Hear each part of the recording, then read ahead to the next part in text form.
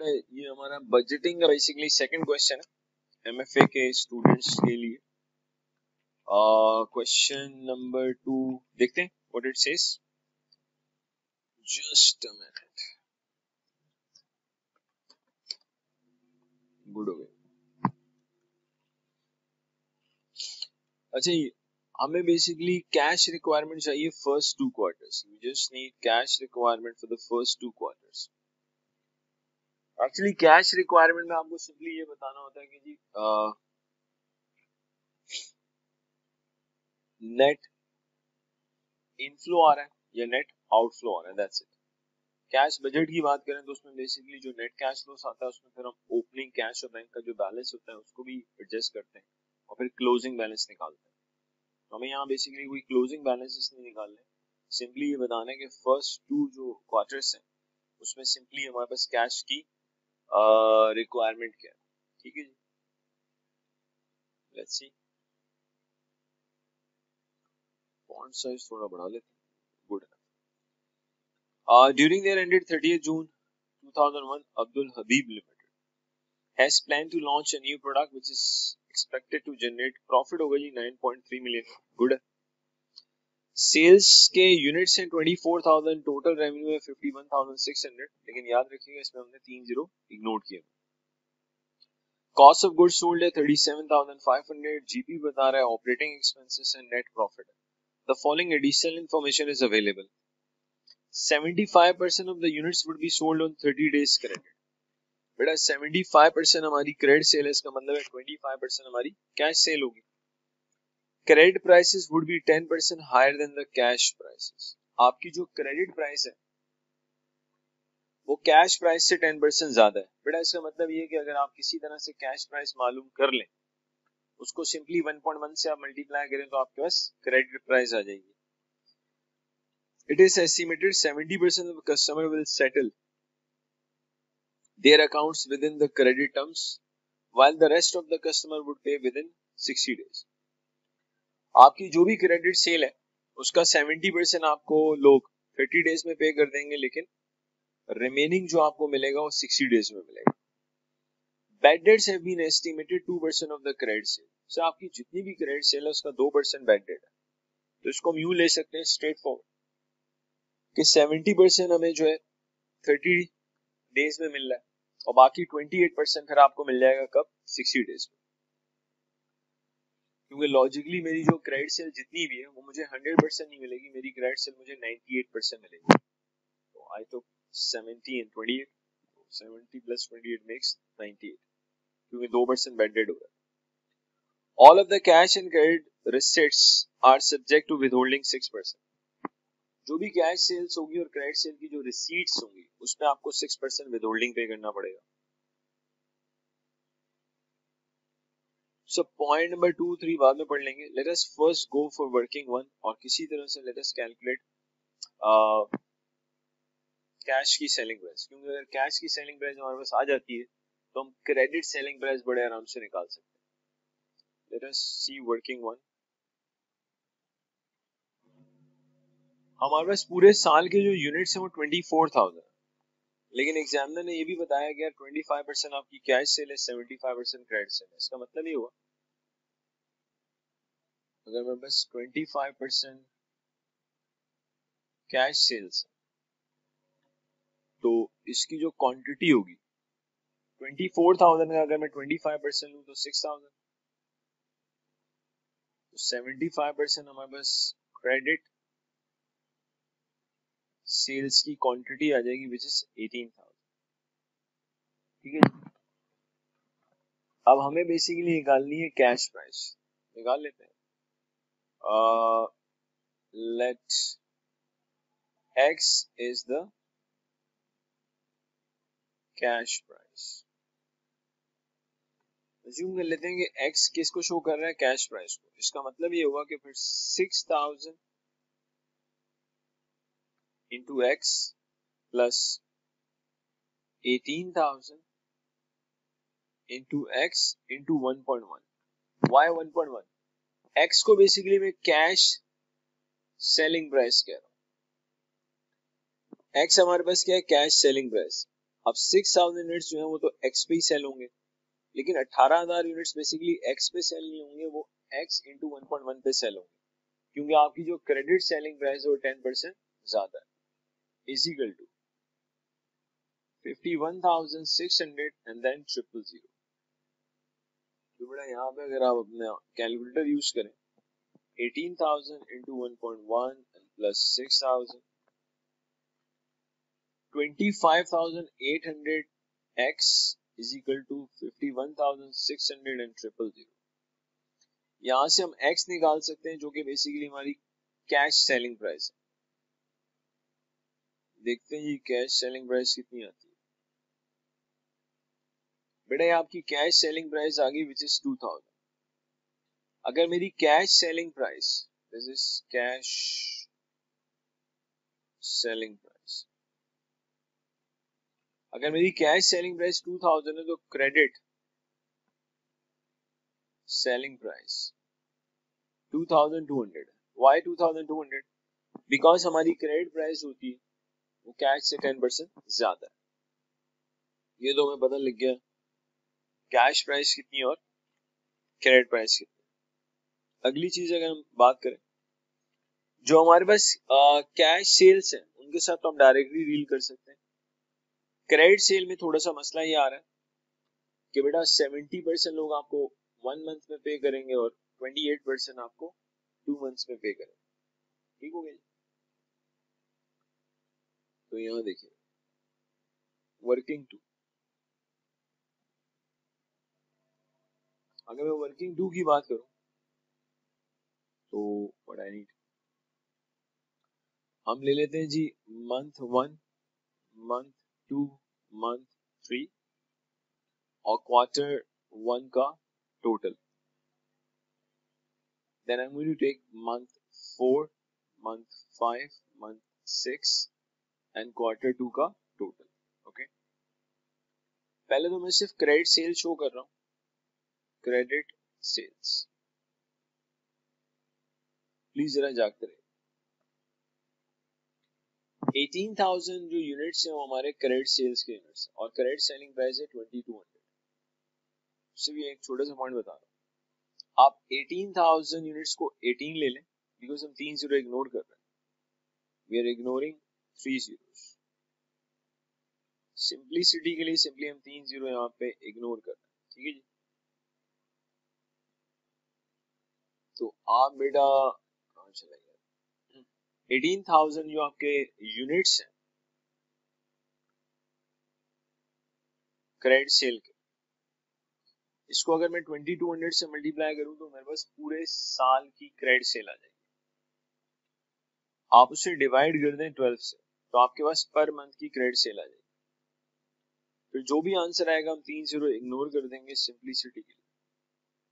तो हर मंथ की credit sale आ रही है 3300,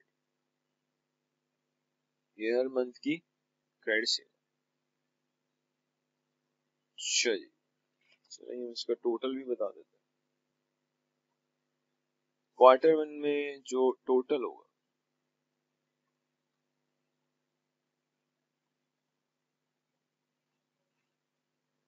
फिर यहाँ भी कुछ ऐसा ही,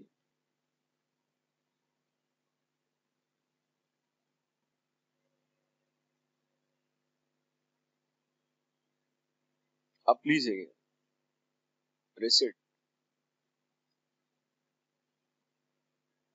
70% एंड 28%। जी मैंने एक तो 70% लिया, देन आई टुक 28%। 70% आपको 1 मंथ में पे कर देंगे। अगर मैं 3300 का 70% लूं तो ये बेसिकली 2310 आता है। तो ये हर मंथ में आ जाएगा 2310। अब बेटा हम रिसिट्स की बात करें, क्वार्टर 1 का टोटल आएगा 4620। अगेन ये आ रहा है 2310 2310 2310। 2310 को मैंने 3 से मल्टीप्लाई किया तो टोटल आ रहा है 6930।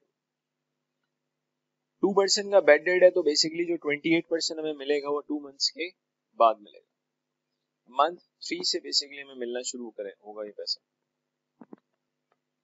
which is 924, then the 924 goes on.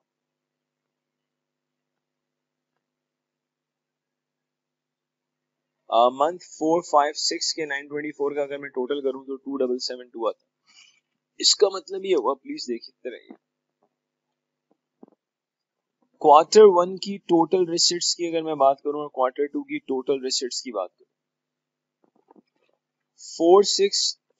4620 में बेटा आप ऐड कर दें 924, तो क्वार्टर 1 की टोटल रिसिट्स आती है 5544, क्वार्टर 2 की टोटल रिसिट्स आती है 6930 प्लस 2772, दैट इज 9702। अब जो भी हमारी रिसिट्स है उसमें बेसिकली हमें विद होल्डिंग पे करना पड़ेगा 6%। वो 6% विद होल्डिंग हम मेन फॉर्मेट में भी फॉलो, मतलब जो कैश रिक्वायरमेंट का मेन फॉर्मेट है उसमें भी शो कर सकते हैं, यहाँ भी शो कर सकते हैं, आपकी मर्जी। विद होल्डिंग टैक्स 6% ले लेते हैं। 5544 का 6% अगर मैं लूं, ये 333 आता है। 9702 का अगर मैं 6%, दिस इज 582। तो 5544 में से माइनस करते हैं 333।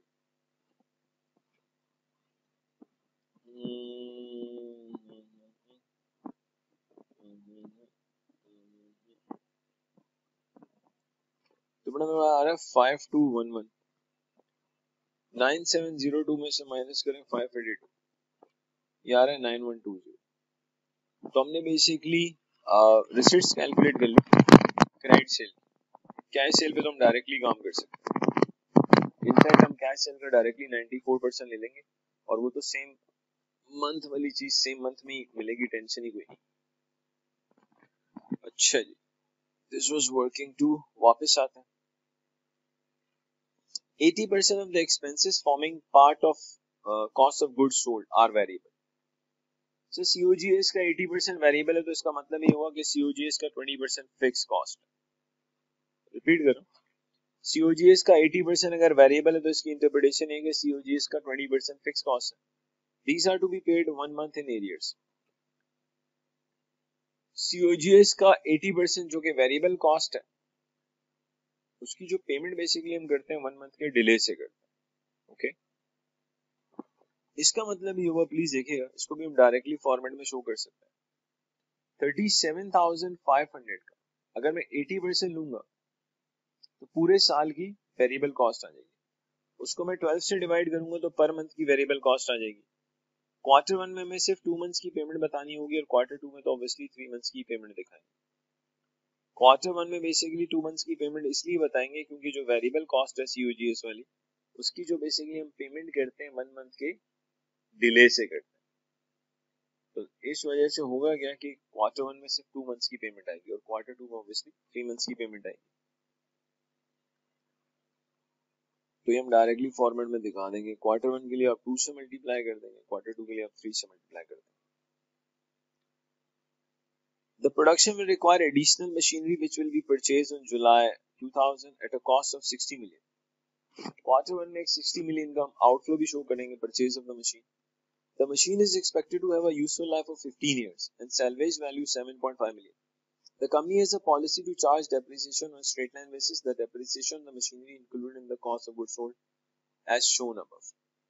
Actually COGS का 80% variable cost है, तो इसका मतलब है COGS का 20% fixed cost है। अगर मैं 37,500 का 20% लूंगा तो I'll get 7,500। तो बेसिकली आपकी वो फिक्स कॉस्ट जो प्रोडक्शन से रिलेट करती है वो 7,500 है। अब प्रॉब्लम छोटा सा ये है कि मेरी वो फिक्स कॉस्ट जो प्रोडक्शन से रिलेट करती है वो 7,500 तो है, लेकिन कंप्लीट 7,500 की जो फिक्स प्रोडक्शन कॉस्ट है ये सारी की सारी इन टर्म्स ऑफ कैश नहीं है, इसमें एक डेप्रिसिएशन भी मौजूद है। तो हमें 7,500 की फिक्स प्रोडक्शन कॉस्ट में से डेप्रिसिएशन को माइनस करना पड़ेगा क्योंकि वो कैश नहीं है। तो अगर मैं इसका आपको आइडिया दूं, हमारे अगर मैं इसमें से डेप्रिसिएशन माइनस करूं, 60 मिलियन की हमारी मशीनरी है, माइनस 7.5 मिलियन उसका स्क्रैप वैल्यू है, और यूजफुल लाइफ इन्होंने दी थी कितनी, 15 ईयर्स। इसको अगर मैं 15 से डिवाइड कर दूं तो 60 मिलियन में से अगर आप 7,000, यानी 60,000 में से आप 7,500 माइनस करें, 15 से डिवाइड करें, 3,500 आता है। इसका मतलब ये हुआ कि हमारी फिक्स प्रोडक्शन कॉस्ट जो है, दैट इज 4,000। हमारी वर्किंग 3 बता देते हैं।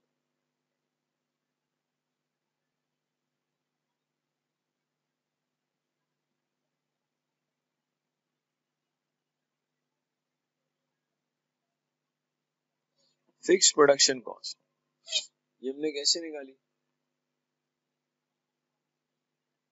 हमने फिक्स प्रोडक्ट कॉस्ट निकाली, 37,500 का हमने लिया 20%, विच इज 7,500।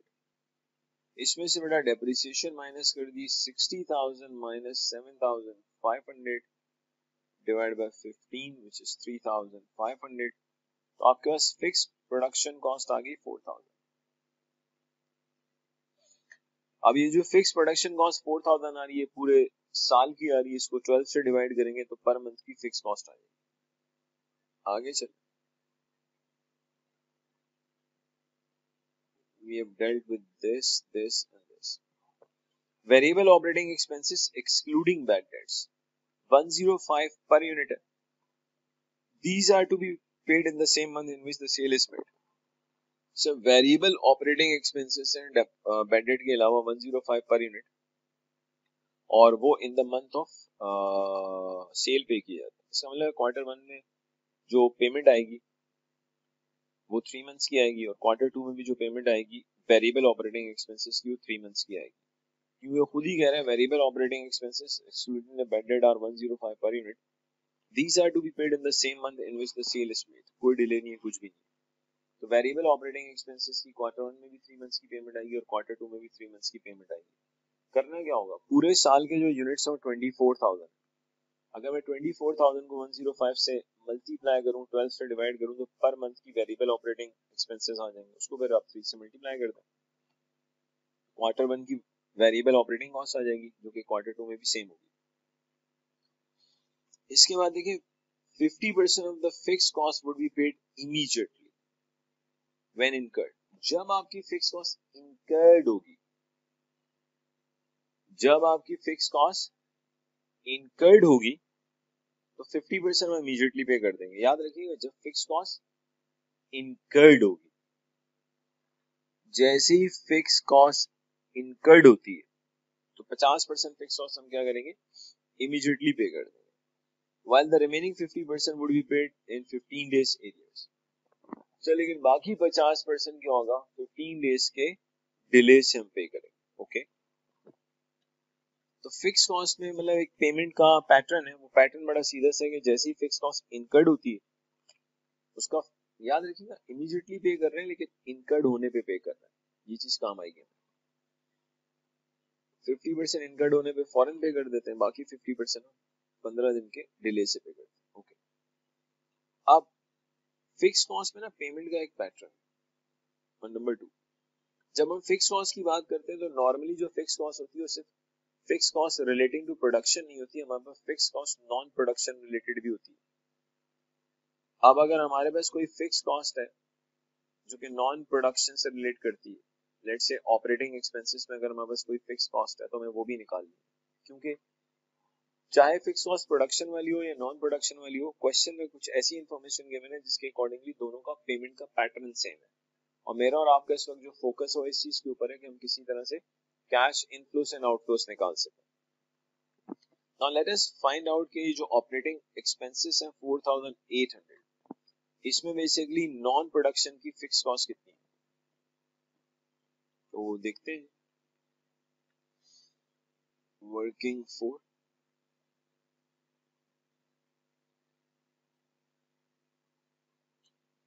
ऑपरेटिंग एक्सपेंसेस हमें गिवन है 4,800। बेटा इन ऑपरेटिंग एक्सपेंसेस में से आप लेस कर दें variable operating expenses, variable operating expenses. Variable operating expenses कैसे आएंगे? पूरे साल की जो डिमांड है 24,000 यूनिट्स है, उसको 12 से डिवाइड करेंगे तो पर मंथ की डिमांड आ जाएगी 105 variable operating expense per unit multiply करने की जरूरत है। पहले पूरे साल की आप क्या करें,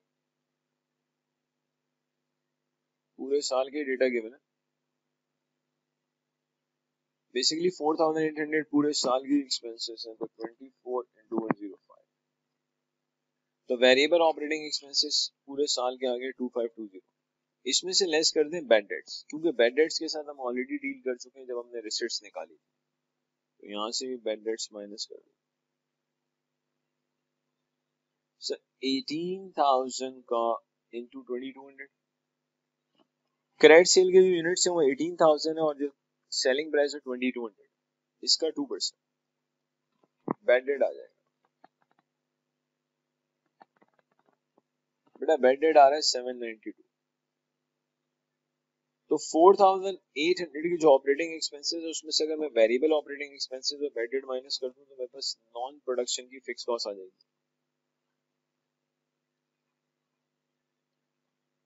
which is 1488,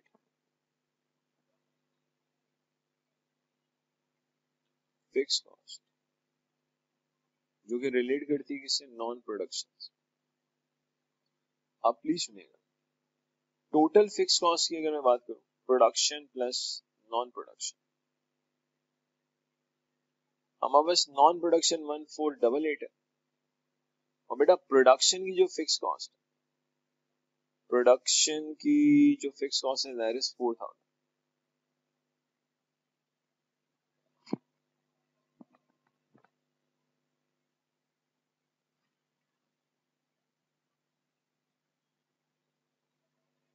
तो आपके पास जो टोटल फिक्स कॉस्ट आ रही है दैट इज 5,488, लेकिन जो 5,488 है ये पूरे साल की फिक्स कॉस्ट। इसका मतलब ये हुआ कि अगर मैं इसको 12 से डिवाइड करूंगा, अगर मैं इसको 12 से डिवाइड कर दूं तो मेरे पास पर मंथ की क्या आ जाएगी, फिक्स कॉस्ट आ जाएगी। अगर हम इसको 12 से डिवाइड कर देंगे तो हमारे पास पर मंथ की फिक्स कॉस्ट आ जाएगी। अब उसमें छोटा सा मसला ये कि जैसे ही फिक्स कॉस्ट इनकर्ड होगी उसका 50% तो हम इनकर्ड होने पे पे कर देंगे, लेकिन बाकी 50% बेसिकली हम क्या करेंगे, 15 दिन के डिले से पे करेंगे, जिसकी वजह से बेसिकली ये होगा कि मंथ वन में जो फिक्स कॉस्ट इनकर्ड होगी, मंथ वन यानी कि लेट्स से मंथ वन के एंड में जो फिक्स कॉस्ट इनकर्ड हो रही है उसका 50% पेमेंट तो मंथ वन में हो, लेकिन बाकी 50% पेमेंट डिले हो जाएगी, जिसकी वजह से क्वार्टर वन में जो टोटल पेमेंट आएगी वो 2.5 मंथ्स की आएगी, लेकिन क्वार्टर टू के अंदर बेसिकली पूरे 3 मंथ्स की पेमेंट आएगी। तो ठीक 5,488 को अगर मैं 12 से डिवाइड करूं तो मेरे पास पर मंथ की फिक्स कॉस्ट आ जाएगी, लेकिन मसला है कि जैसे ही फिक्स कॉस्ट इनकर्ड होती है तो हम 50% पे करते हैं, बाकी 50% 15 दिनों के बाद पे करते हैं। तो जैसे ही आपकी फिक्स कॉस्ट मंथ वन के एंड पे इनकर्ड होगी, इनकर्ड होते ही आप 50% पे कर देंगे, लेकिन बाकी 50% डेफर हो जाएगी, वो 15 दिन के बाद पे करेंगे। इस लॉजिक के अकॉर्डिंगली क्वार्टर वन के अंदर जो फिक्स कॉस्ट की पेमेंट आप शो करेंगे 2.5 मंथ्स की करेंगे, और क्वार्टर टू में पूरे 3 मंथ्स की पेमेंट आएगी। ये भी हम डायरेक्टली देख लेंगे इंशाल्लाह। आगे चलते, the management has decided to maintain finished goods stock, so 1000 management ने डिसाइड किया है जी 1000 का फिनिश गुड्स स्टॉक होगा। अब प्लीज सुनिएगा बेटा, एक तो आपके पास वो यूनिट्स हैं जिनको आपने प्रोड्यूस किया और बेच दिया जो कि सीओजीएस में आ गए। ऑब्वियसली वो यूनिट्स जिनको मैंने मैन्युफैक्चर किया, प्रोड्यूस किया और बेच दिया, उस पे तो मेरा पैसा लगेगा ही लगेगा, लेकिन यार वो यूनिट्स जो मैं, वो फिनिश गुड्स के यूनिट्स जो मैं अपने पास एज स्टॉक रखूंगा उसमें भी तो हमारा पैसा लगेगा। और लॉजिकली जो स्टॉक में पैसा लगेगा और जो मुझे स्टॉक लेना पड़ेगा वो तो बेसिकली आप क्या करेंगे, स्टार्टिंग में ही स्टॉक अपने पास रखेंगे। जो स्टॉक हम अपने पास रखेंगे वो स्टार्टिंग में रखेंगे। इसको यूं समझ लें, मिसाल के तौर पर आप लेट से कोई एक्सवाईजी काम करते हैं, ठीक है जी, आपको पता है कि यार आपके Y यूनिट्स सेल होते हैं, लेकिन आपको ये भी पता है यार X यूनिट मेरे पास एज अ स्टॉक होने चाहिए। तो मेरे भाई आपकी लेट्स से जो आपका बिजनेस है उसमें फिर स्टॉक क्या करेंगे, डे वन से ही रखेंगे ना। तो लिहाजा जो फिनिश गुड्स है स्टॉक 1000 यूनिट्स, उसकी जो कॉस्ट होगी वो मैं क्वार्टर वन में ही बेयर करनी पड़ेगी। अब फिनिश गुड्स की जब हम बात करेंगे तो फिनिश गुड्स की वेरिएबल कॉस्ट मैं बड़े आराम से निकाल सकता हूँ, जो मैं क्वार्टर वन में बेयर करूंगा।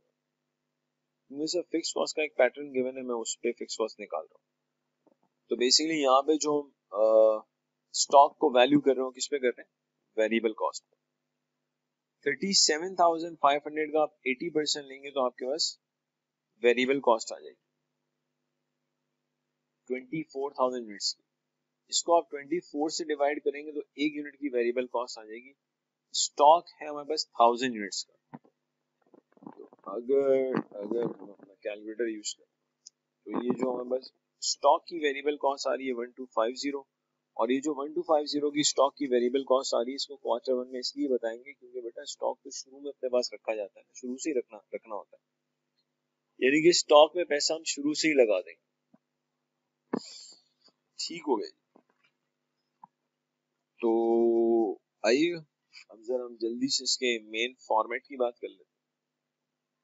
किस अच्छा, नॉर्मली तो होता है कि पहले रिसीट्स बता दें बाद में पेमेंट्स बता दें, लेकिन ये कोई हार्ड एंड फास्ट रूल नहीं है, बिकॉज दैट्स मैनेजमेंट अकाउंटिंग का पार्ट है। आप सिर्फ पहले पेमेंट बताएं, बीच में पेमेंट, बीच में रिसीट, सब एक्सेप्टेबल है, इसमें कोई प्रॉब्लम नहीं। इतने लवाजमात की जरूरत नहीं कि पहले ये आना चाहिए फिर ये आना चाहिए।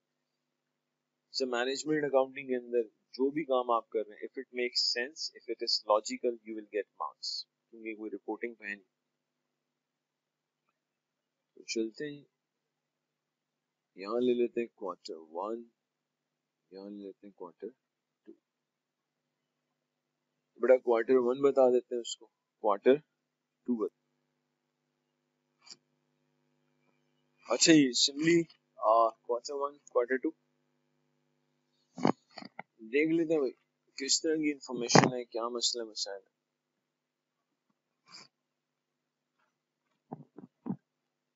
अगर मैं इसको कैश सेल्स बता दूं रिसिट्स में, पहले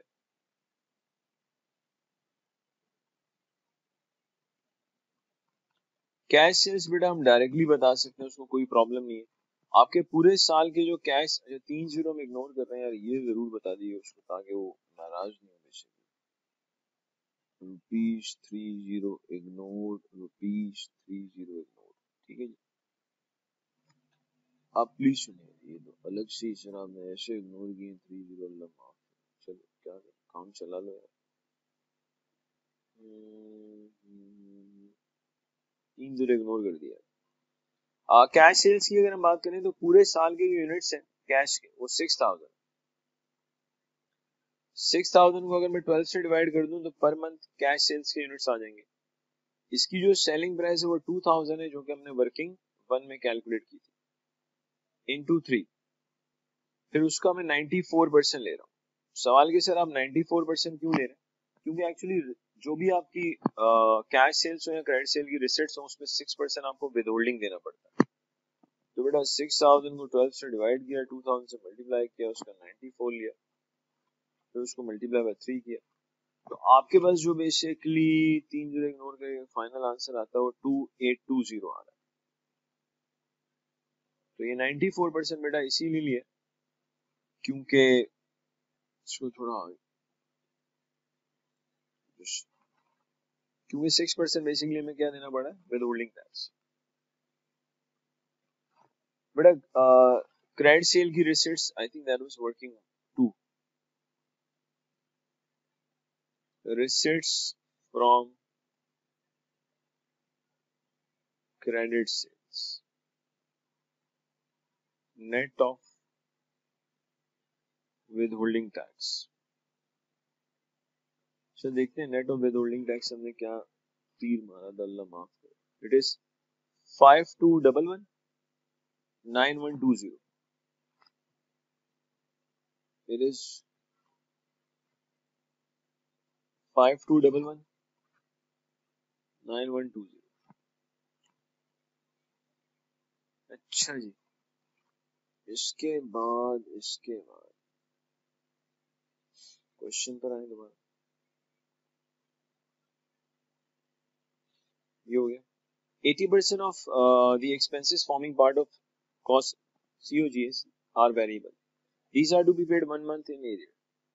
सर COGS का 80% वेरिएबल है जो कि 1 मंथ के डिले से पे होता है, जिसकी वजह से क्या होगा, Q1 में 2 मंथ्स की पेमेंट आएगी और Q2 के अंदर बेसिकली 3 मंथ्स की पेमेंट आएगी। तो ये लेंगे। अगर हम बात करें COGS की, जो कि वेरिएबल कॉस्ट है, तो आप 37,500 का 80% लेंगे। बेटा इसको 12 से डिवाइड करोगे तो आपके पास पर मंथ कॉस्ट आ जाएगी। Q1 के लिए हम इसको 2 से मल्टीप्लाई करेंगे और Q2 के लिए ऑफ कोर्स हम इसे 3 से मल्टीप्लाई करेंगे।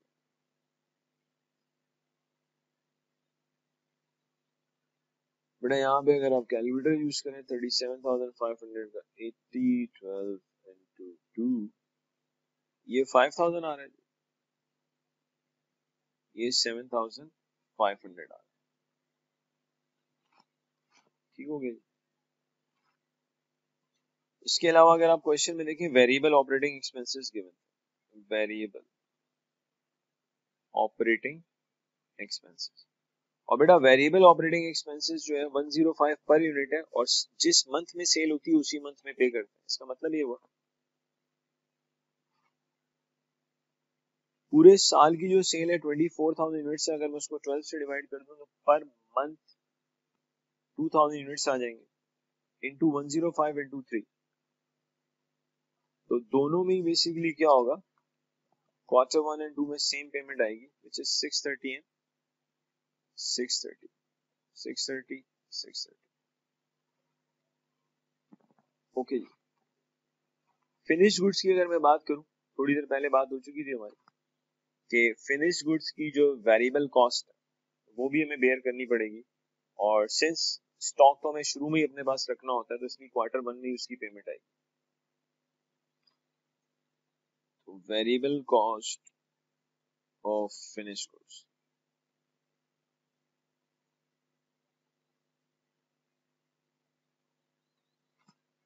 बेटा देखिएगा 37,500 का 80% बेसिकली वेरिएबल कॉस्ट है। इसको 24,000 से डिवाइड करेंगे तो पर यूनिट की वेरिएबल कॉस्ट आ जाएगी इनटू 1000, ये हमारे पास 1250 आता है। तो वेरिएबल कॉस्ट आ गई फिनिश गुड्स की। अब बेटा फिक्स कॉस्ट में चले जाते हैं, पेमेंट ऑफ फिक्स कॉस्ट। सो भी वर्किंग का रेफरेंस दे दीजिएगा आप जो भी। बेटा ये फिक्स कॉस्ट हमने यहाँ अल्लाह अल्लाह करके निकाली थी वर्किंग 4 में, इट वाज दिस 5,488 की जो फिक्स कॉस्ट है,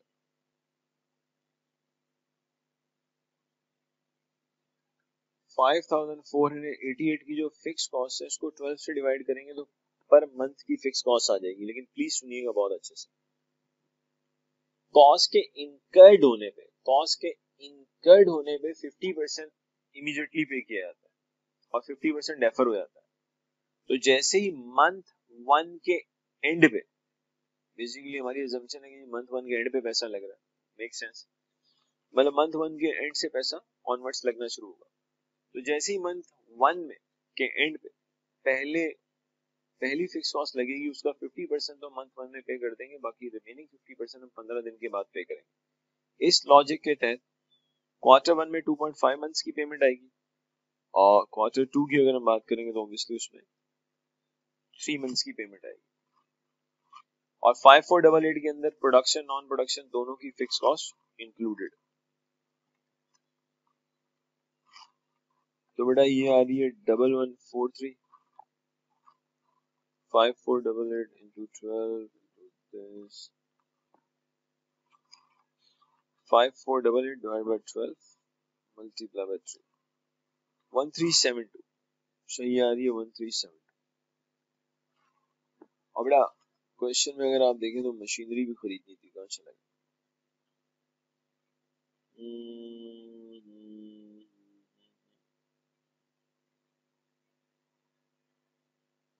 machine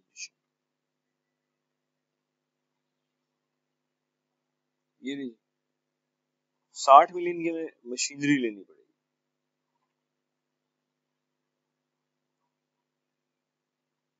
Obviously, Q1 purchase of machinery.